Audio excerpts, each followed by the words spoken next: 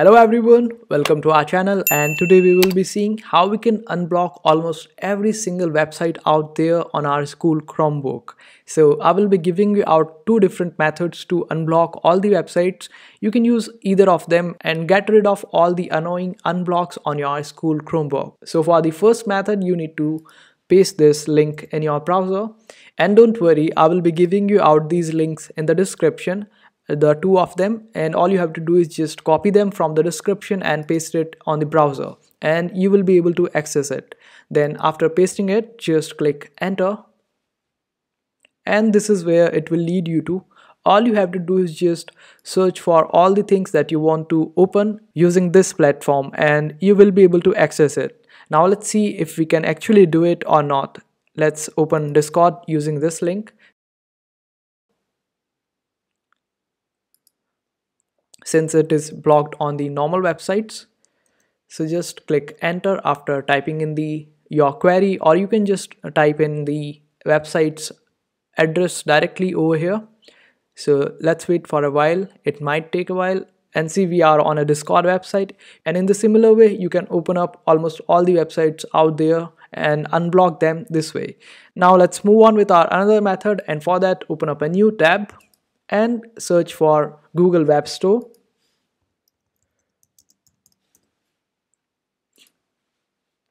And then click on the very first link that you will see on the search bar, search results. And after that, just open it up, and in the search bar you need to search for read and write.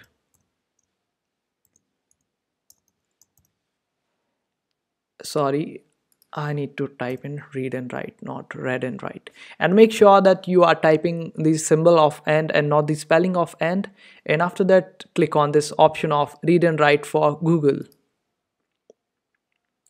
And here all you have to do is just click on this very first extension that you will see in purple color. Just open it up and then click on add to Chrome. Since I already have it, it is saying remove from Chrome for me, but for you it will say add to Chrome. And after adding it, you will be seeing an prompt from your computer telling you to add it as an extension. Just click on it and add it as your extension, and here it will appear. So after that, just open up a new tab, and I will provide you this link in the description. All you have to do is just copy this link. Let me cancel it, and copy this link and paste it in your browser and click enter. Wait for it to redirect you to this screen, and after that just click on sign in options here and then select this option of sign in with GitHub, and then you have to click on this icon of GitHub on the top, and here it will redirect you to this screen. Then hover around your cursor on open source and then select the topics option here. After that, scroll down to the very end, then click on load more, and again scroll down to the very end and click on load more. Then again scroll down a little bit and you will be able to see this option of Google. Just click on it, and here you have to click on this website of Google on the right hand side. Just click on it and it will open up, and now you can search for any website that you want to search, and all the blocked websites will open up now. Now let me search for Roblox since it is blocked on school Chromebook. So let's open it up from this way,